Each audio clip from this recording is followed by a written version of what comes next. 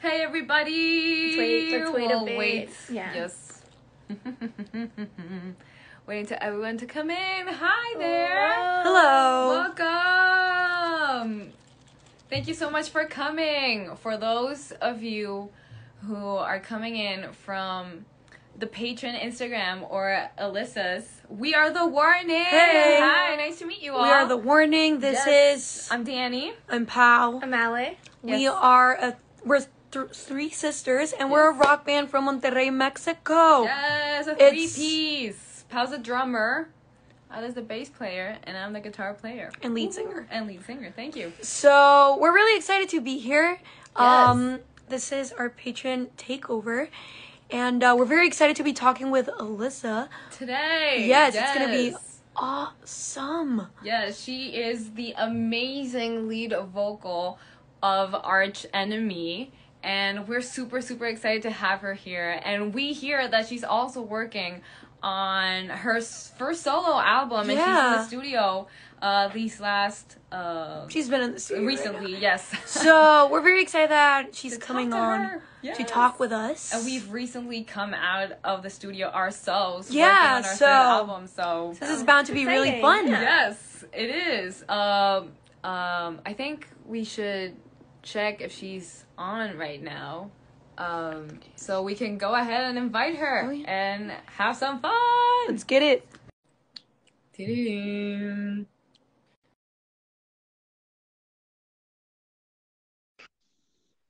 Hey! Hey girls, how are you? We're great. How thank are you? It's great. I'm doing well. Thanks for having me in your takeover. No, Oh, thank you for coming thank on. you for coming. This is amazing. We're so glad to meet you. Yeah, likewise. You guys rock, so I'm happy to see you guys, and I love your music, so Oh, happy thank to you so talk to much. Thank you so much. Likewise. Likewise. You are amazing. Yes. So Okay. how has the takeover been? It looks like you guys are having fun. Yes, I we mean- are. We are. We're getting started, but we're going to have a great day. Yeah, no, we're very excited about Yes. the whole thing. Amazing. The most exciting right now. So Yeah, this is the most exciting. Awesome. Oh, and we're super excited to talk about life in general, music. I mean, we know what it's like to, dedicate ourselves to the music industry. Also, like being woman in this For sure. industry and in the rock and metal genres, which is a whole different scenario. area. Yeah. Unfortunately. But yeah, how have you dealt with that? We know it has its challenges. Yeah. I mean, unfortunately it does, but Yeah. women are really strong. So I think that there's a reason that we're able to do this, despite the challenges. Yeah, Yeah, exactly. no, And it's definitely. also, like, we have come to learn that a lot of the people, like, a lot of the fans in these genres are also very accepting and, like, very Yes. open. We're a big Like, family. it's a very rebellious kind of genre. So I think people are pretty open to a lot of things. But I think that we really just want to ask you, like, how did you start with music in general? Yeah. Yeah, I mean, I was reading a little bit about you guys, so I know how you started a little bit, but I would love for you to also, like explain a little bit because you guys are actually sisters, which is so cool. Because I also have a sister who is a musician with her own band, and she's That's also awesome. a Patreon creator too, actually. Hey. Her her band is called No Joy, and we used to like play together for fun, and so we both grew up in this kind of musical household.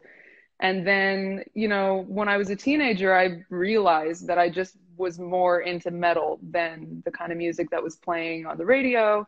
And not even only metal, like punk, even like classical. Like I just wasn't into mainstream pop, even though a lot of my friends were. And so I started just going to a lot of local shows, lots of like small bands playing in really local, like small venues. And I just loved it. I just loved seeing the shows. I thought it was so cool to see like these people right in front of me making this music.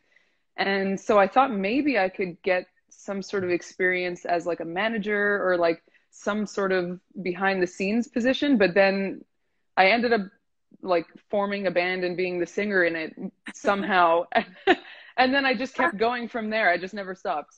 Mm-hmm. That's so awesome. That's really Amazing. Cool. And that like your love for music just drove you to that point, and now you're this amazing singer in this great band. That's awesome. That's really cool. Thank you. And there's kind of some similarities in this story in some stories. sort of way. So we started when we were like little babies. Yeah. So we started with classical music on the piano, and then we bought this video game, the Rock Band, and we just kind of like fell in love with rock through that video game. And we played separately, and at one point we started playing covers together, and we just uploaded them on the internet. And one of them, it was our Enter Sandman cover, just kind of like blew up, it went kind of viral.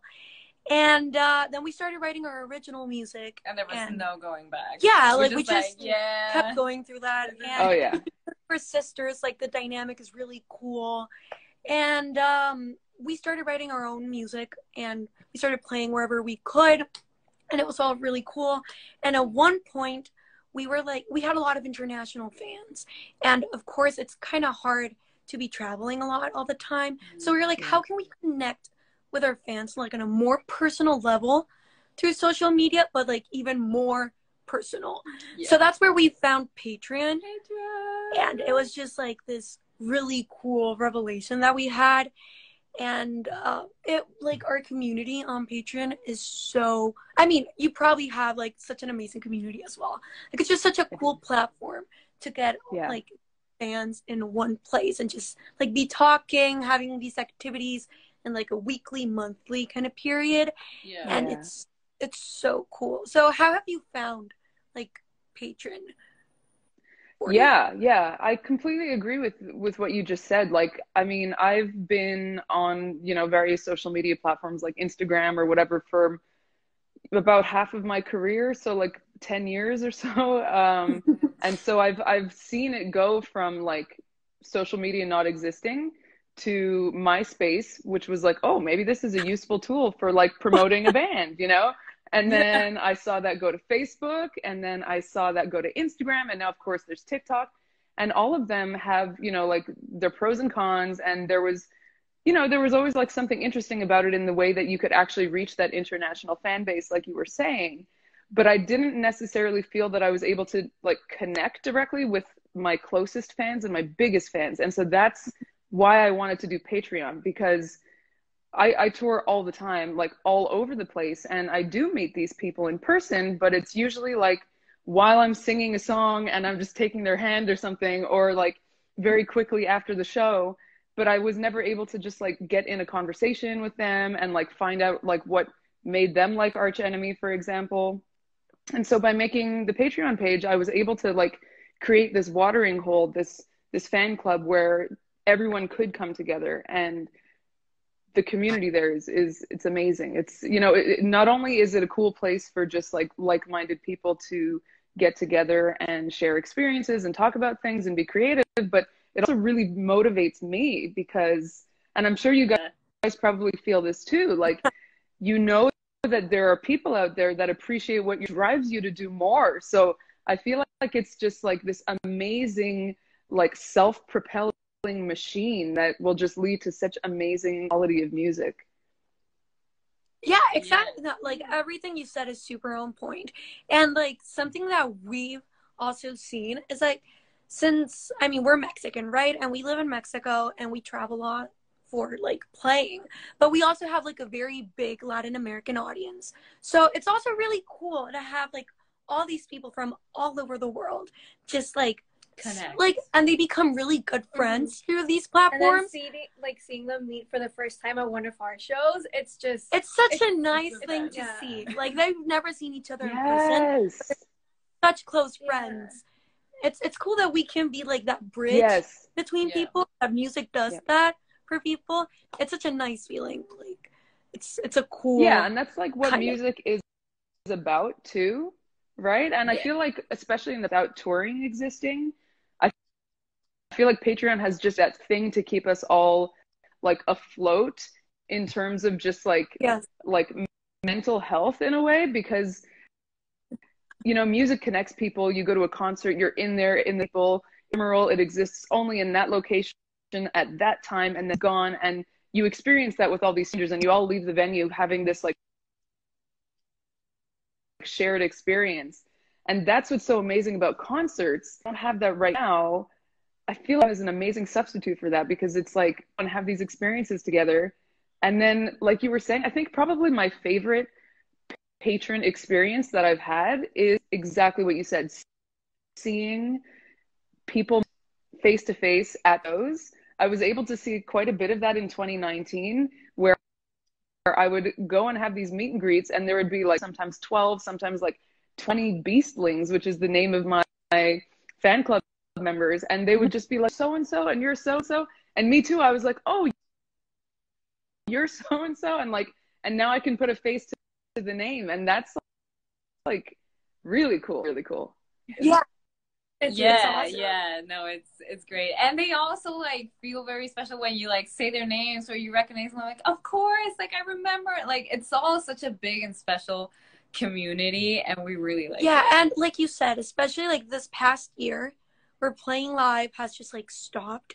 It has been such a healthy way like to just continue working, and it's also a huge support, because I mean there's really nowhere else to go right now. So having that platform, and you can continue doing stuff, and also stuff that we couldn't do before, because like sometimes you didn't have the time to do certain things, but now I mean there's nothing but time. So I mean, and we have like these called monthly live chats in which we talk. Like we do a live chat with like our Patreons every month, and it's also really cool to just like constantly be in touch with fans and people. Like, it's such an incredible platform in which to do that. Yay. Yeah. I mean, have you guys noticed, let's do like a monthly virtual.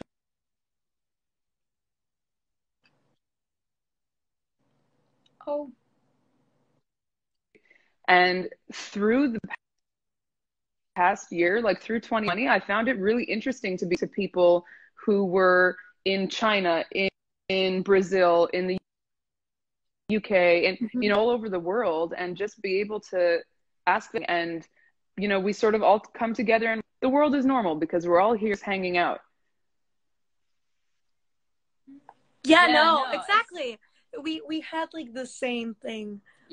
And we're so grateful for the platform, because apart from that connection that we have with our fans, the support is immense. I mean, we have been able to do a lot of things thanks to them. So it's just like, like incredible. And you like what you said, you have this like drive to continue doing what you're doing, because you feel so much support and so much love from this community that you're like, oh my God, like if you're ever feeling a bit down, it's like, look, like all these people like inspire you. So you just feel really inspired to continue working. So it's just a fantastic thing all around. Woohoo. Talking about inspiration, like now going a little bit more into music, what's your creative process? I know that we all have different things for creating music. But what's a little bit about you? So I mean, it varies depending on which project I'm working on, because obviously with Enemy there's a complete band, and we all are, you know, the pieces of the puzzle that fit together to make this music happen. And so in that situation, I'm the vocalist, so it's lyrics and rhythms and vocal approaches and arranging the choruses and the verses, and that's my role in that band. And I love the music that we make together. It's like so satisfying to make this music. I love what we're doing, and then that someday we'll be able to go and present this music to people all over the world is just an incredible feeling. And so for the creative process with art, kind of goes like that. Like we're all like, you know, we're working together, making this happen. And when it comes to my solo stuff, it's, you know, it's been like a journey of discovering to make it happen, actually. And so basically I start with a guitar or a piano, an idea. And maybe that idea is image, like a painting that sets a mood. Maybe it's a poem. Maybe it's some type of word.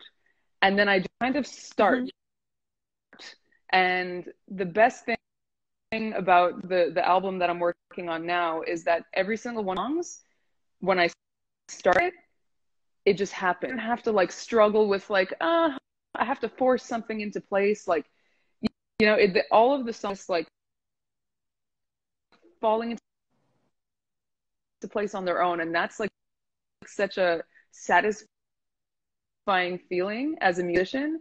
So yeah, for me is a lot of anxiety about if it will, once it actually happens, it's just a feeling of like relief and pride that I was able to just it did not exist before, and now it exists, and it's like I did. So yeah. And what about for you guys? Like how do you work since you are and you're three people?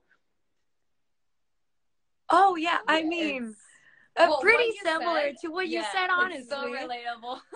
But like I usually sit on the piano because I mean I'm the drummer and I don't play the guitar. I wish I could because it feels like a different vibe. But I sit on the piano, and like you said, sometimes it's an image, some lyrics. Like I use Pinterest a lot. I just look at images that fall into a certain aesthetic, and like I get an idea. And then usually when I have like a lyric or two, a melody, something, like we sit together and we start working on it. And it's like a really long process sometimes, but sometimes it's pretty quick. Like it really depends on the song. It's just like, wow. Yes. But we're all super opinionated. So like we work on the guitars together, we work on the drums together, we work on the basses together. So everything is just like a mix of the three of us. Yeah. So it feels really satisfying when you hear that little piece of yourself in a certain part, but it's just like the perfect mix. Yeah. It's super cool. It's great. And, and as sisters, we're really close. We're the best of friends. So it's easier for us to express our and just like full on say it directly if we like something, if we don't. So it's a really cool work ethic. But you said something that really clicked with me about writing for the band and writing for yourself. It's a very different thing and process, and it's scary how I don't know how to describe it. It just is like working for a specific thing, and it doesn't like make it any less you. It's just like a different mindset. Kind of yeah. And also like what you said about like when it just clicks.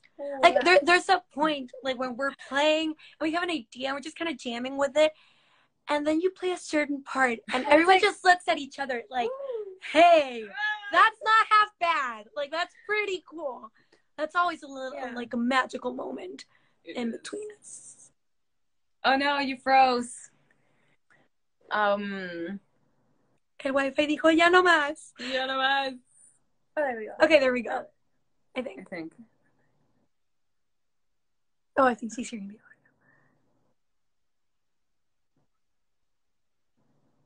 Okay, to everybody who's watching us. Hi. All right. I lost you guys for a second, but I did hear what you said, and that is awesome. Okay. We lost you too, but I think we're back. We're fine, right? I think so. Perfect. Cool. But yeah, so I guess that's our writing process, and that's so great that you're working on your own material. We just also recently just got out of the studio, so we come from that. Yeah, we know the headspace you're in right now. So yes, good luck. No, exactly. It's like you're on a different planet. Yeah. Yep. Yeah, no, but we're very excited for when your material comes out. Like, we're fans, so it's gonna be great. And I'm excited to hear your new stuff too. Oh, thank you. Thanks. We're very excited about it. It's coming out soon. So we're excited about that. Weeks, right? Is it actually in a few weeks?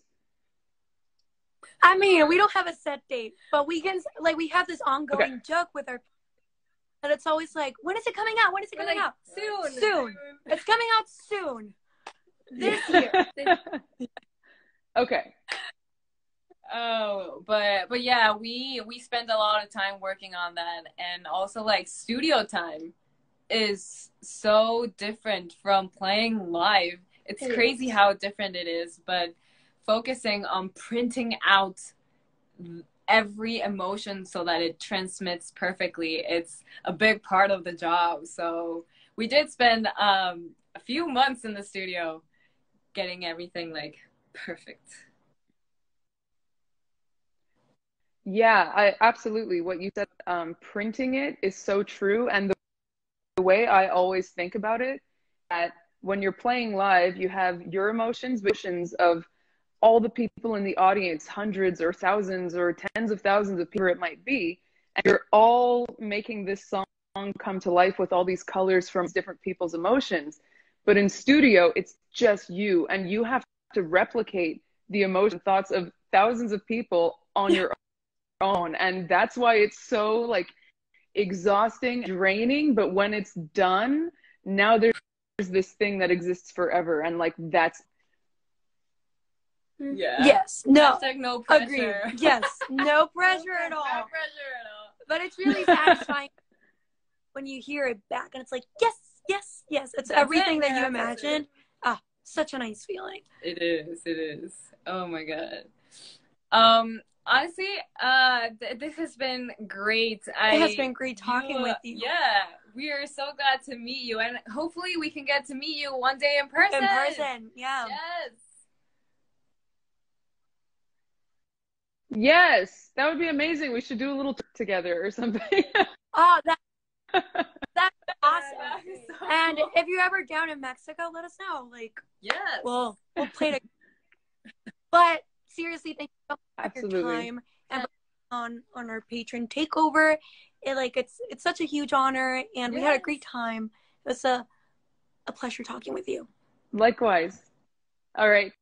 Thank you. Enjoy the recover. And thanks to everyone who's watching.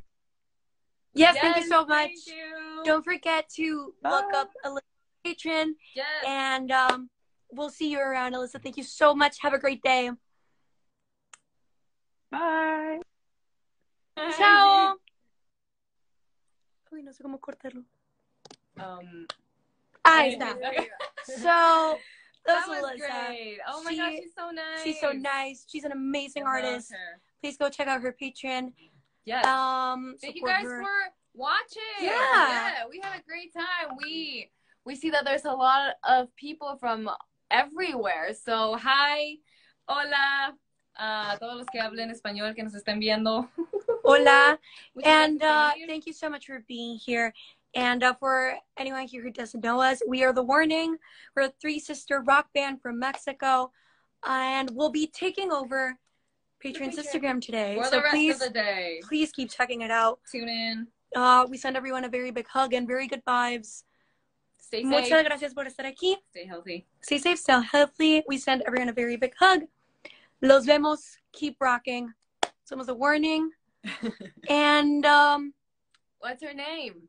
The Warning. Oh, we're The Warning. I'm Danny. Danny Pau. And Ale. Great to meet you. So, Thank you so much, guys. thank you so much. Nos vemos en la siguiente. And we'll keep with the takeover right now. We'll see you for the whole. Later. Keep Ciao. watching. Muchas gracias.